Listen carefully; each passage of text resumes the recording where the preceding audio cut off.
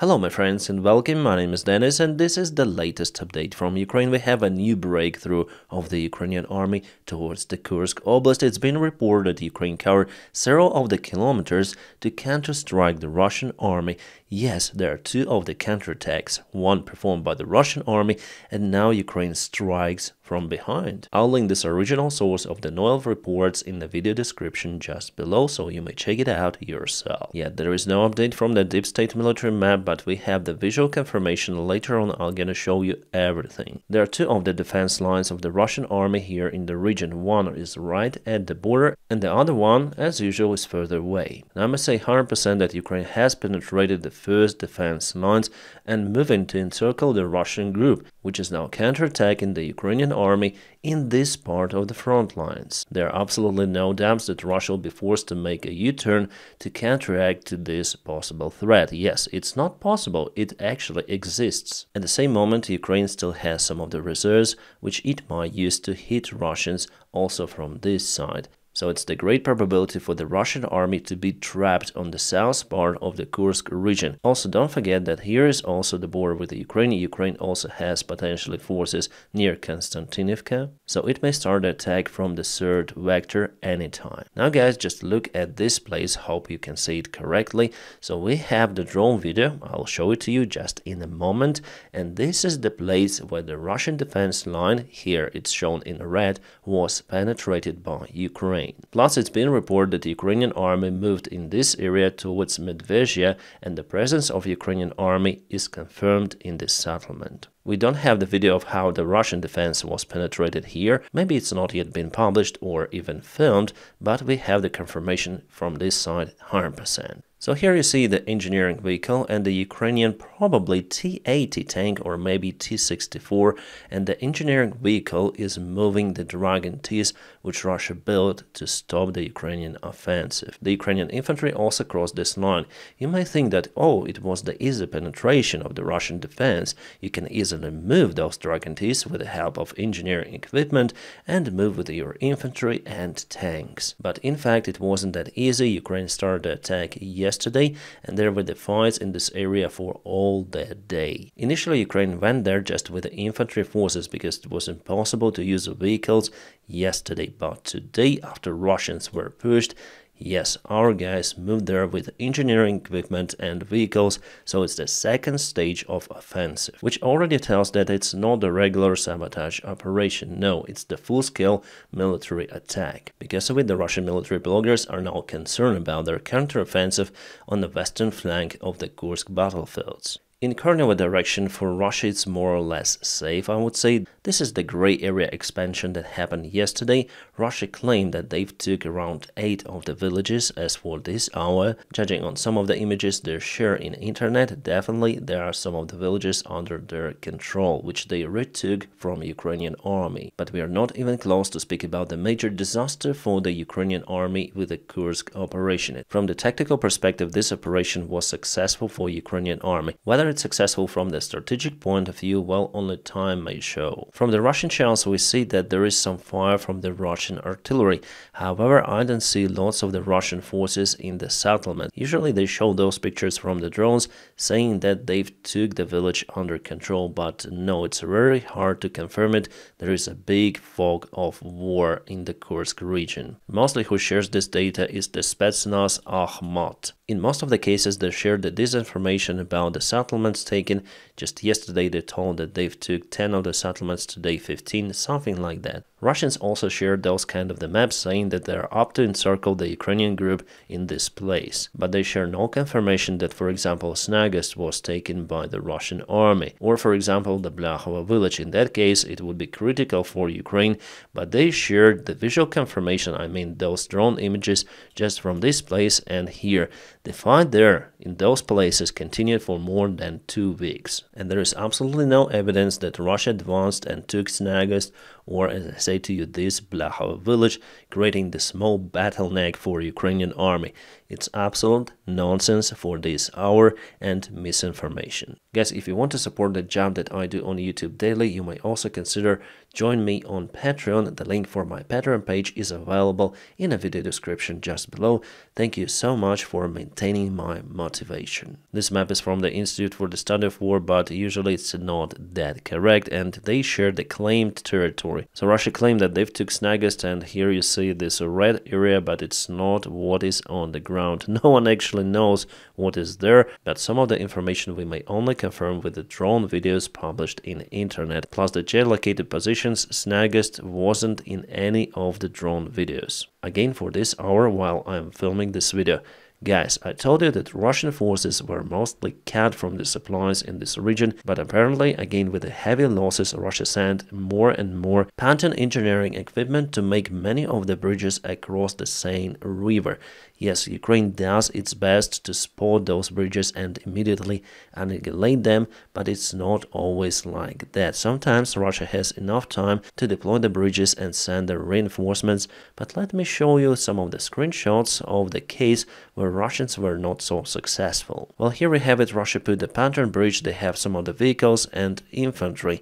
This bridge was spotted by Ukrainian surveillance. Some of the Russian forces were already on the other shore and some tried to cross the bridge using the vehicles. Because Russians were in a hurry, they didn't put the bridge properly, and there was the issue for the Russian forces to send their vehicles. For infantry it's not a problem, but here you can see the big displacement, so Russians tried to figure out how to get to the bridge and to get out from it safely with their vehicles and not to drown them into the river. By the time they were thinking about how to deal with the issue, you can see that Ukraine struck them with a cluster munition, probably even a ATACMS shell. Yes, United States said before that Ukraine might use ATACMS within 100 kilometers range from the Ukrainian border. And this place is within the range, so there are no issues about it. The Russian forces were totally annihilated with the strikes. The remaining of the Russian soldiers, for unknown reason, gathered together again in the local forest, and Ukraine struck them again with ATACMS munition. I am sure that it was the ATACMS munition cluster warhead. You may see those clusters all around, so the big group of the Russian army was just kaputted with the help of ATACMS. I'm sure about it because if you watch the video, well, this part over here, it lands first. It's kind of the big one for GMLRS standard missile for the HIMARS system, so I'm sure it was ATACMS, and later on there was the hail full of those cluster grenades. And just imagine the Russian military airfields. This area is quite big. It means that just few of those missiles may disable all of the Russian airplanes in particular airfield. At the same time, Zelensky says that everything in Kursk goes according to Ukrainian plan. Kind of interesting statement. Did they really expect the counterattack from the Russian side? And after it starting one more counterattack to trap the Russian army? Well, it could be potentially, but it all depends on the resources which Ukrainian army is willing to use for this counterstrike. At this stage, I wouldn't be really optimistic about the Kursk Oblast, judging on the scale of the Russian counteroffensive, but the news from Kursk are not really depressed, especially with this Ukrainian strike from the south and the breakthrough of the Russian defense line, which sounds quite good. Also, Zelensky said that Belarus is sending their forces towards the Ukrainian border more and more, but Ukraine controls the situation. And now Ukraine has to protect this entire area. However, there are some of the places where Belarus army will never attack. As for example, in this area near the Polish border, there are lots of the lakes. It is simply impossible to move very fast across this very difficult terrain. Yeah, there are some of the roads, but all of those will be controlled by Ukraine very precisely. And in Zhytomyr region, you may see the big forest, so the fast assault is not possible there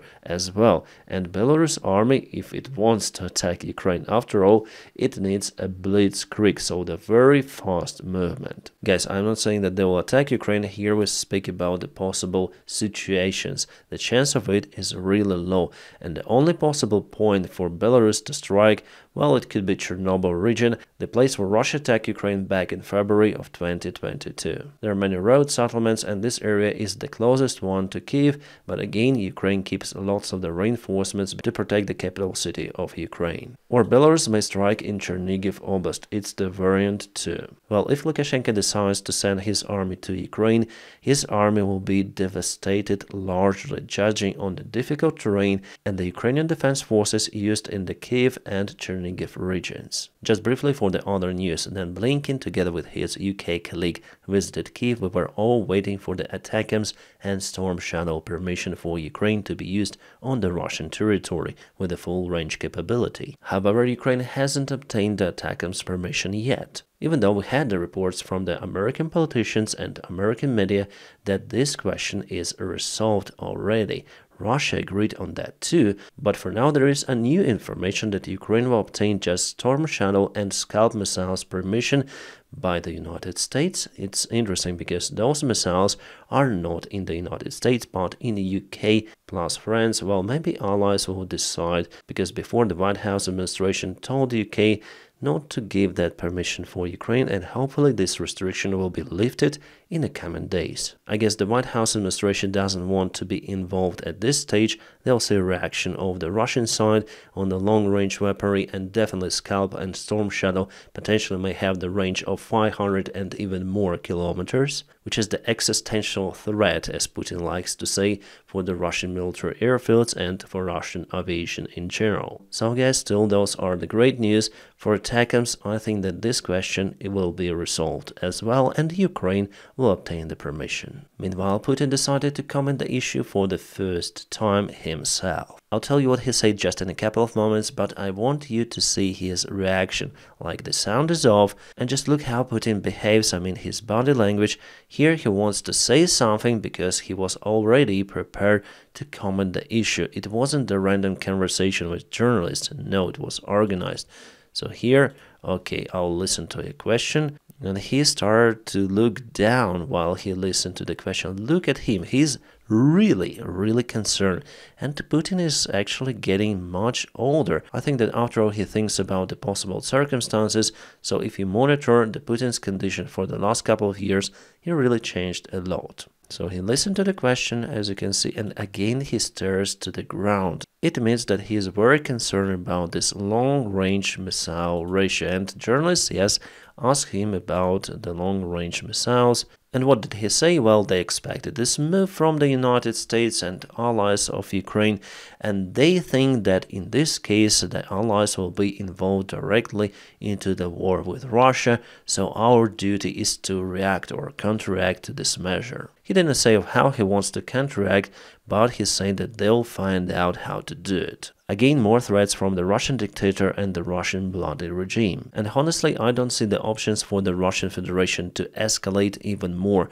I mean, they already strike Ukraine with everything they have, excluding nukes, obviously. But it seems like Putin is not going to use nukes, at least at this stage. They'll probably come out with some of the cyber attacks on the Western facilities. I think it's maximum. And definitely Putin looks sick, and not just mentally, but I think also physically. Honestly, guys, I don't believe in Putin's doubles. I think it's the same person, but he looks really disturbed. Maybe because Ukraine went to Kursk, or maybe because allies supplied long-range missiles to Ukraine, or maybe because Ukraine started the counterattack against the Russian counterattack, or maybe because Russia is not that successful in Pokrovsk after all, because Putin put the deadline to take Pokrovsk till the 1st of October. We'll see how it goes, but I'm sure that Russian Federation will not reach that goal that fast. To other news, Russia continued to strike the civilian ships. This ship was going to Egypt, delivering some of the grains from Ukraine. However, it was attacked by the Russian missile. Luckily, no crew members were hurt. However, the ship sustained some of the damages. What's the difference between Yemeni Houthis and Russians? I think that Russia is just better equipped. Many of the Western companies continue to apply sanctions on Russia, and now Russians are unable to register their accounts in Google. The Google AdSense is not working with the Russian services and Russian bloggers any longer, so the sanctions pressure on Russia continues. Little by little, but it should be intensified to really hurt the Russian economy. Yes, Russian civilians also will be hurt. There will be less and less ways for them to earn. That's why many of the IT specialists are now leaving Russia. They are leaving Russia for more than 2 years already. However, at the same time, Russia tries to change the rails of its economy and work with other countries, like for example China, Indonesia, Thailand, Turkey, but sometimes it doesn't work because companies try to avoid the secondary military sanctions applied by the United States mostly and the European Union. Alright guys, now let's review the front lines in Ukraine. As you can see, Russia moved on a major assault towards Hostre. As for updates, it was yesterday and it is today. Quite a massive strike, but Ukraine was able to repel the Russian attack and we have the confirmation about it. Well, here's the screenshot of the video. You can see lots of the Russian equipment is going under Ukrainian fire, and this attack definitely was repelled. I'll share the full video on my Telegram channel. Guys, by the way, subscribe for me on Telegram to be updated with the most recent news. At first, I share everything on Telegram, and only after that, during the night time, I am reviewing it on my YouTube channel, and I usually publish the video during the early morning European time. Plus, you understand that censorship on this platform, that's why I want to avoid my videos being restricted. That's why Telegram is a great tool for me. I can say and show everything I want on Telegram. So here definitely Russia took some of the ground, just temporary. Their main attack phase was just demolished. Everything of that happened in those fields, and still you can see that it's a gray zone. If we speak about the red zone, well, it was the expansion, but not as much as for the gray area. So Hostre is still under Ukrainian control. The idea for the Russian army is to encircle the Ukrainian army in this place. Well, actually, they want to make a double encirclement of the Ukrainian forces in two of those regions. It's their usual tactics to advance with the clouds. What can I say with this lower one? That there are no any settlements to hold, so Ukraine may withdraw very fast. And here's, by the way, the same, then this road will help Ukraine to move out. I'm sure that the decision to leave this place at least was already taken by Ukrainian military command. In the northwest direction near to Pokrov settlement itself, Russia moved just a little in Horodivka, so it was yesterday and it is today. They've took several of the buildings of Horodivka. And we see one more Russian breakthrough in the Kharkiv Oblast. They want to reach the Oskil River, which is close to Kupiansk. We zoomed into the place. This is this Russian attack fist, and you see that for the last 24 hours they gained quite a lot of the territories, expanding the gray area as well, so I think that they will finally reach this river. It means only one thing, that Russia is capable after all to attack at many of the directions of the front lines. Russia is using its all reserves for the massive strikes. They expect some of the changes after the elections in the United States. So they want to take as much territories as possible from Ukraine, especially using kind of the dry period of the year. Yes, in Ukraine it's still dry. The autumn rains usually start in October. Right, couple of words about the American politics. Here Joe Biden wears the Trump's hat, Trump 2024. He actually took the hat from one of the guys who is the Trump supporter, and he appeared to be a firefighter. It was a funny conversation with the guy who called Joe Biden an old fart. But anyways, Joe Biden decided to put the Trump's hat on top, and all the people were satisfied around. Kind of the meme stuff here.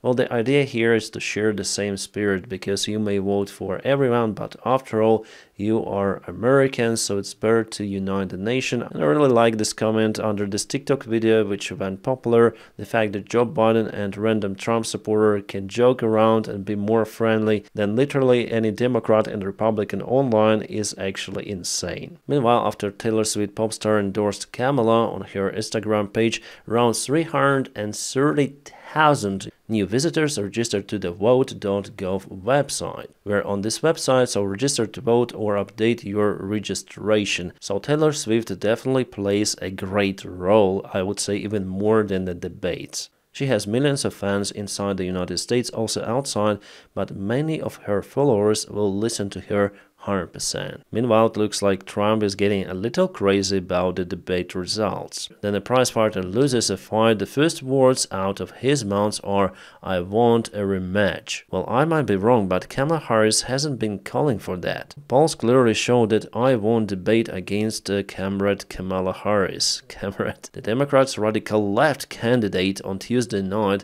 and she immediately called for a second debate. Well, maybe because the other debates were planned before for October. And you know, the polls clearly show that Trump is not the winner of the debates. Not just CNN polls, but Fox News also agreed that Trump had to defend all of the time, and he was so focused on the same issues that he didn't actually won the polls. Moreover, according to Reuters statistics, now Kamala Harris has the advantage of 5% if we speak about the polls in general in the United States. And here he says again the same old story as he answered on any question, I would say, on the debates. He always put the agenda about the illegal immigration into the United States, but millions are not criminals, they're refugees. Yes, there are some criminals in them also, but millions? Come on, Trump, it's clearly a lie. Well, more steps should be done to control the situation, but MAGA cult decided not to vote for the border initiative,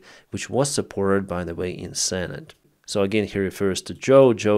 He continued to exploit the old term, I would say. Kamala was no show on Fox debate and refused to do NBC and CBS. Well, here I think is diagnosis, because if you abuse the caps lock like that, typing the words in capital letters in your entire sentences, well, it means that something is wrong. It's better to make a checkup. At least I have those thoughts about the persons, then I see those kind of the comments under my videos, all with the caps lock. Reading this part of the message, I may imagine how he screams with his Sadova while typing this post. And here's the bottom line: there will be no third debate, so the debate that we saw was the last one. Awesome, because we understand who won the only debate between Donald Trump and Kamala Harris. Now guys, please don't forget to press your huge like to this video. By doing so you help me a lot, and as usual I wish you all a peaceful sky wherever you are, and have a great time.